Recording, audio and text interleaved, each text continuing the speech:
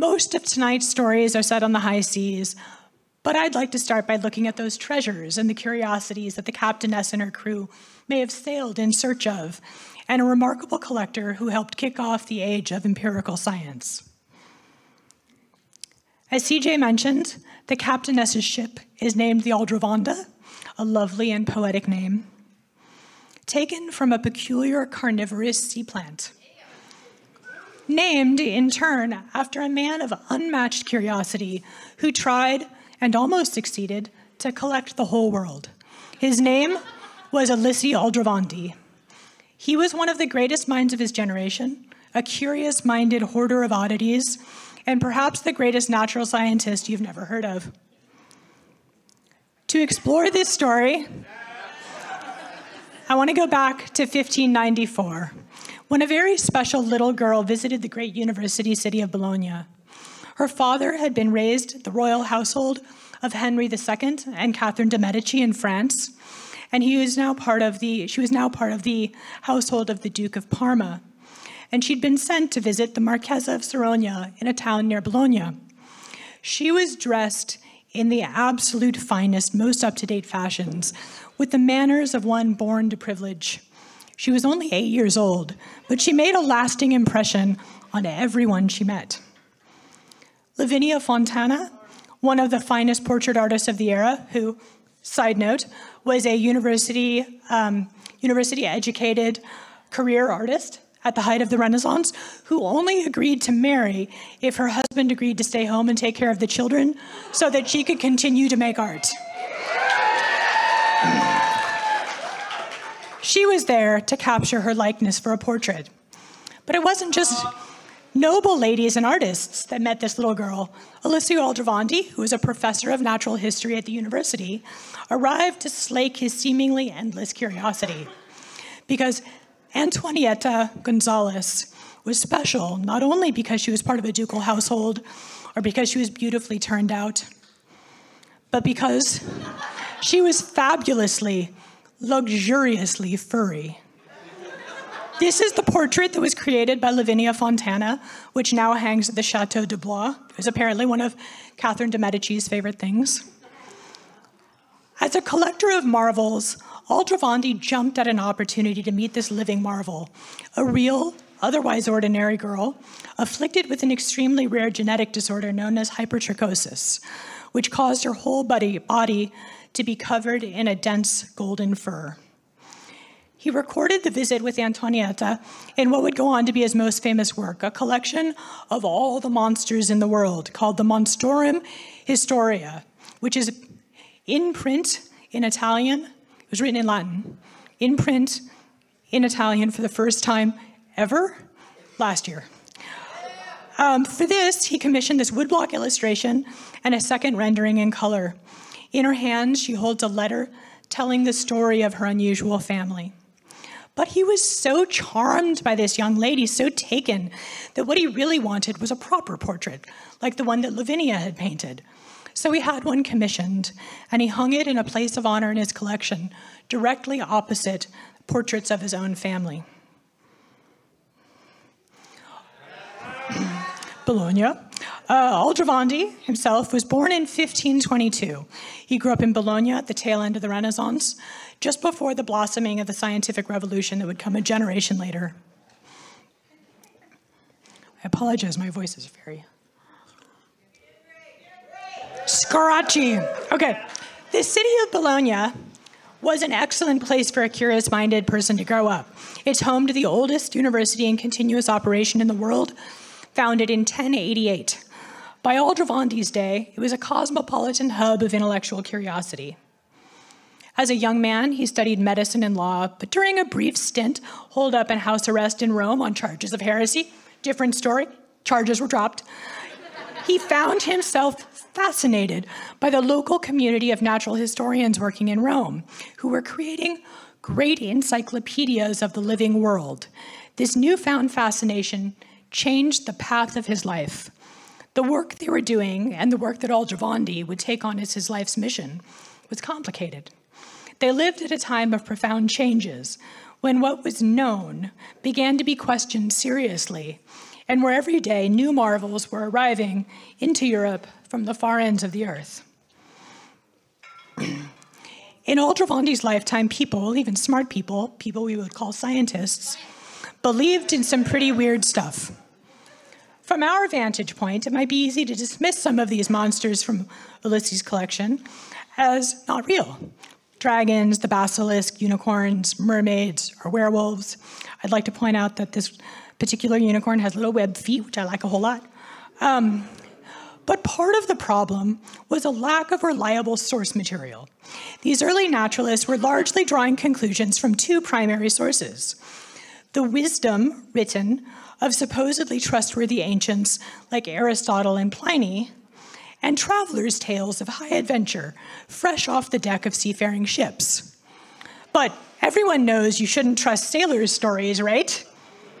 But then, the real world turns out to give us some pretty weird options because, like, if you met a sailor who had just come back from Africa and he told you about this giraffe he saw, and he told you that it was 16 feet tall with spots like a leopard and hooves like a deer and a long black tongue, something like horns but with pom-poms on the top, and oh, they fight with their neck. Or God help you, someone tries to convince you that the platypus is real, with mammal fur and a duck's beak, lays eggs and has poisonous spurs, and is in fact biofluorescent for some reason. You'd be like, cool story, bro. So it could be, in fact, hard to know who is reporting back about amazing cool shit and who is, in fact, full of shit. So Aldrovandi did what any reasonable person might do. He decided to collect everything. Today, when people mention a cabinet of curiosities, often what people picture is an item of furniture, a literal cabinet. That is not what Aldrovandi created. His cabinet was so much more than that. It was a building's worth of objects, several rooms filled to the ceilings with specimens, more of a natural history museum than anything else. And Aldrovandi's wasn't the only one. A passion for collecting rare and odd items spread through the late 1500s and 1600s. A network of correspondents traded ideas and objects across surprising distances and language barriers, and the great work of debunking myth began. They applied themselves to the big questions. Was the provocatively shaped coco de mer the seed of a gigantic undersea plant? Did birds of paradise spend their entire lives aloft with no feet to hold them to trees?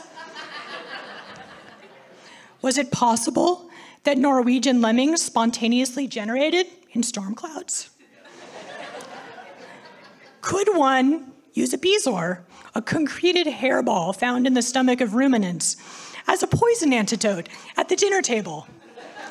And a question that we are still asking to this day, what the fuck narwhals? Doing this work just drove them to ask more questions, because what they had discovered was a specific portal that drives curiosity, something called the known unknown. Our curiosity about things exists on a spectrum, and it's very difficult to be curious about unknown unknowns, which are things that you have absolutely no idea about.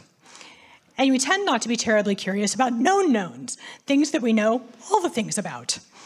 But these strange and sometimes miraculous objects, these impossible animals and third-hand reports of improbable but wonderful things, these occupy the sweet spot, a middle space of known unknowns.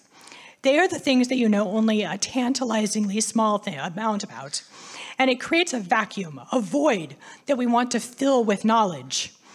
This uncomfortable uncertainty drives curiosity to know, much in the same way that can make you crazy when a friend leans over to you, leans in, pauses, and says, you know what, never mind.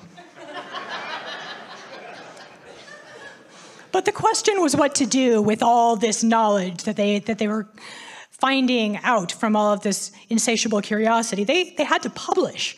So Aldrovandi began collecting artists. He commissioned thousands of woodcuts and paintings of animals and objects, including the woodcuts showing young Antonietta and her family. He wrote thousands and thousands of words on what he had witnessed and also on what he considered worthy of inclusion.